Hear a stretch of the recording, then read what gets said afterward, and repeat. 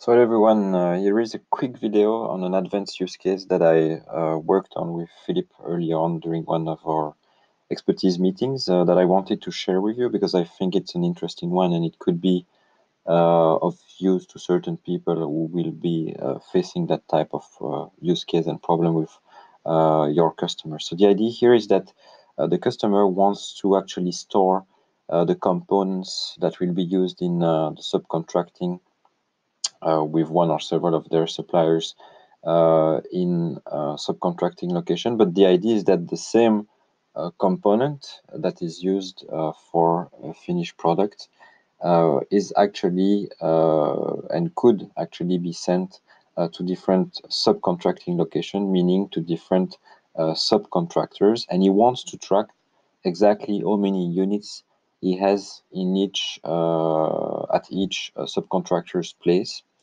So the idea here is that we need to find a way to actually track the components units that are stored in the different subcontractors' location. So in order to do so, we need to actually first activate, of course, the storage locations and the multiple warehouses in the inventory settings. So that's the reason why here on that V13 runbot version, I will activate the routes, the storage location, and the multiple warehouses configuration.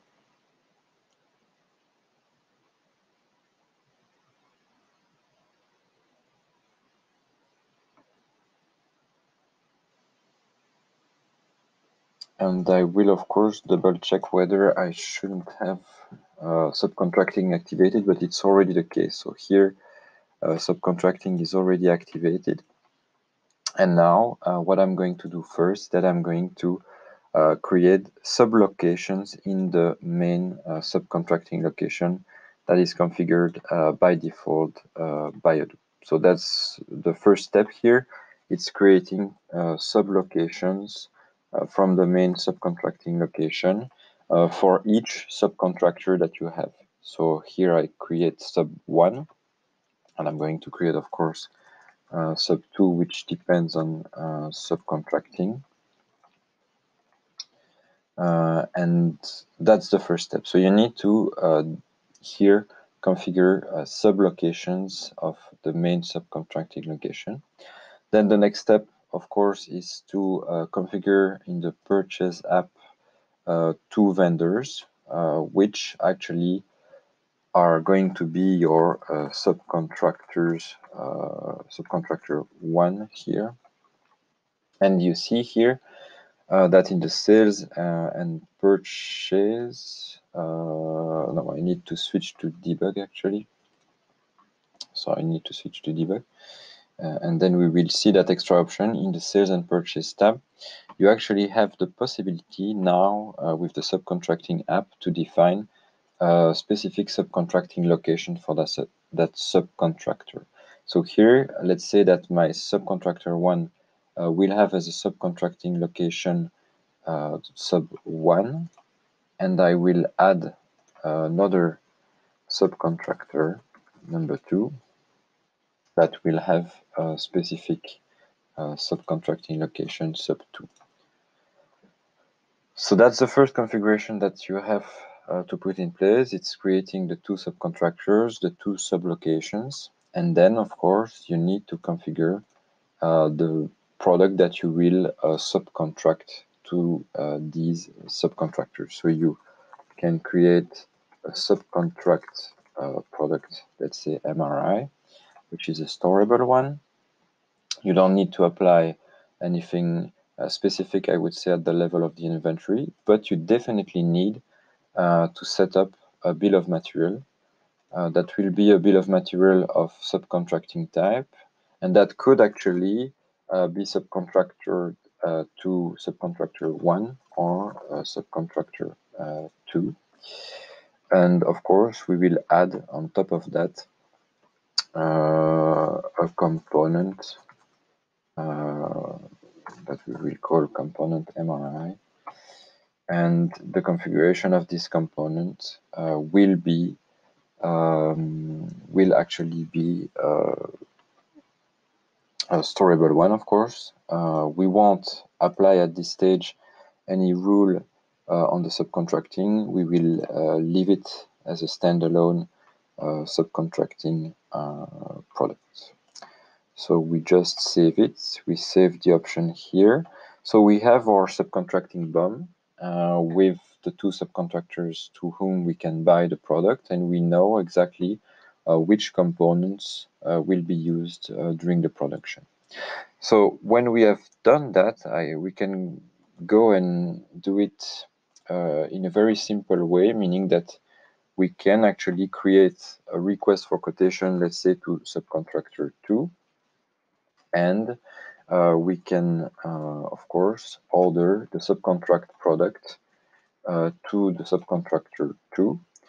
So we just confirm the order, which means that, of course, we have the receipt in our stock location, in our main stock location from subcontractor 2. But in addition to that, of course, as we are working with subcontracting, we have actually one manufacturing order that has been created for the subcontract product MRI.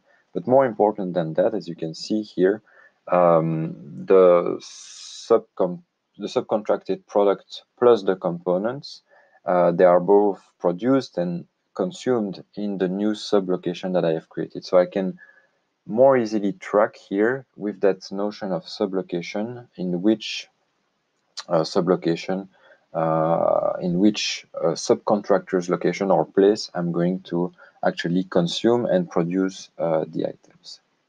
So it's not enough, of course, to think that we are going to do the manufacturing order manually and that we are going to pick the components within the sublocations that we just configured. We need, of course, to automatically create on order direct resupply from the customer's main warehouse. So the idea is that when we have production, a subcontracted production that is started in sub 1 or sub 2, we would like to bring the product from the main warehouse location to sub 1 or sub 2. So we are going to actually use and extend the current resupply subcontractor on order rule by adding two new rules.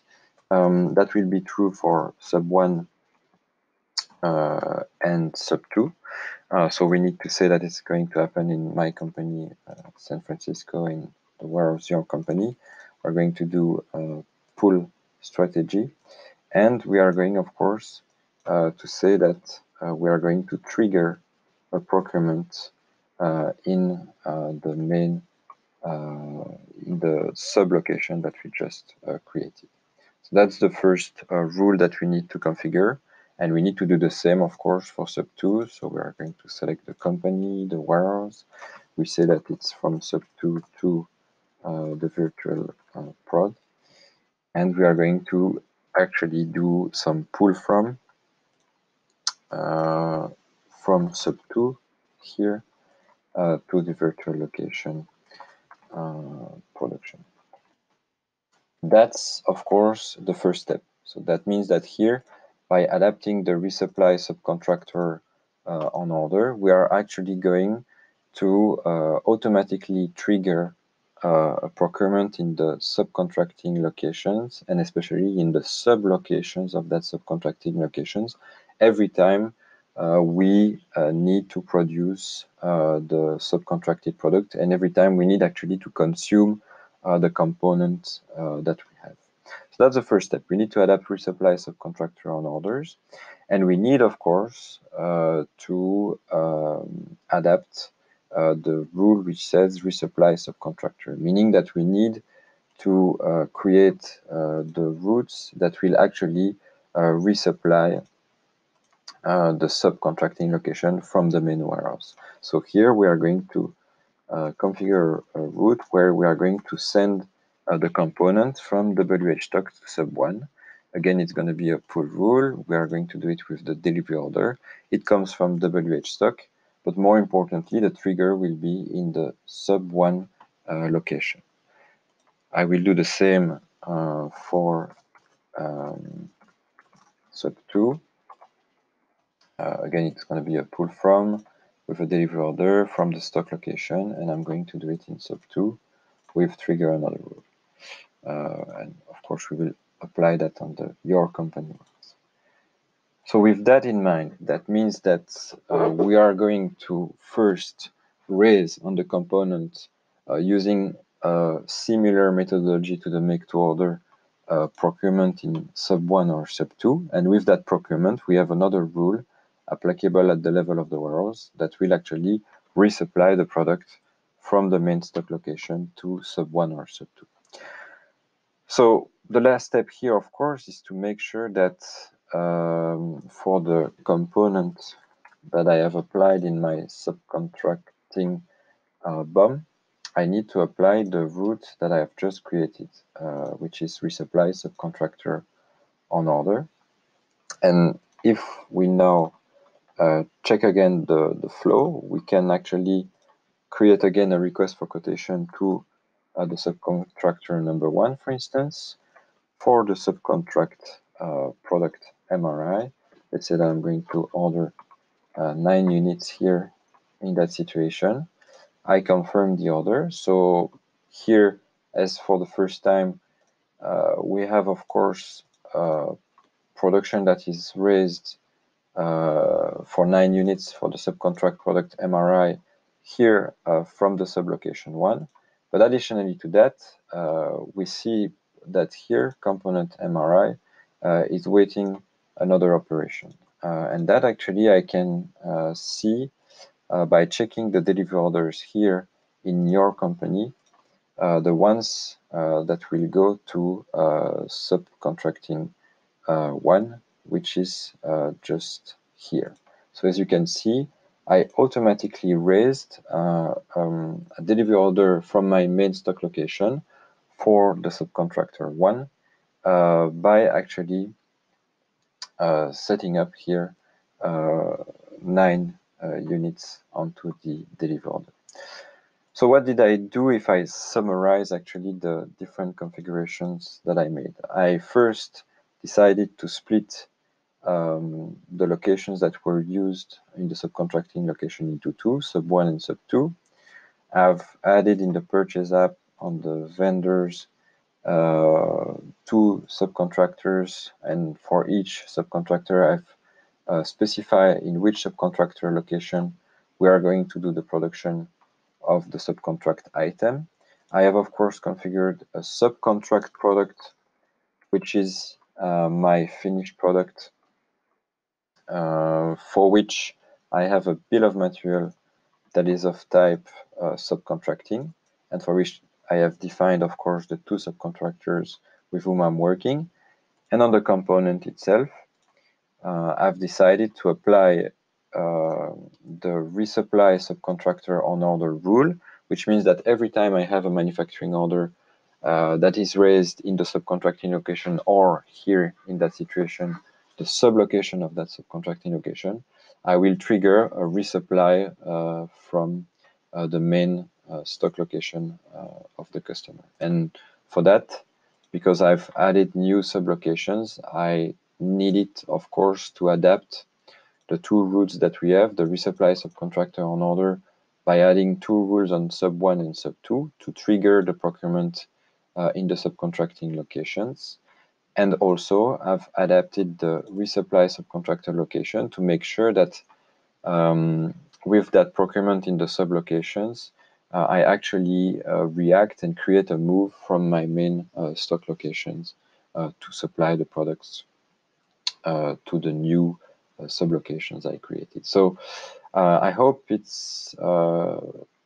helps, and it will help some people in the configuration of subcontracting, and especially making sure that you have a sublocation in the subcontracting location to make sure that you actually know exactly how many units of this product you have sent to that subcontractors. And actually here, of course, with the subcontracting locations that I have created, I can, when I send the products, here I haven't sent them, but when I send the components to one of the subcontracting location, I can actually track in which sublocation I have actually sent the item, so I can track for each subcontractor the current stock of component that they have. So that was the main objective that Philippe explained here, And I think this solution answers the customer need. Thank you.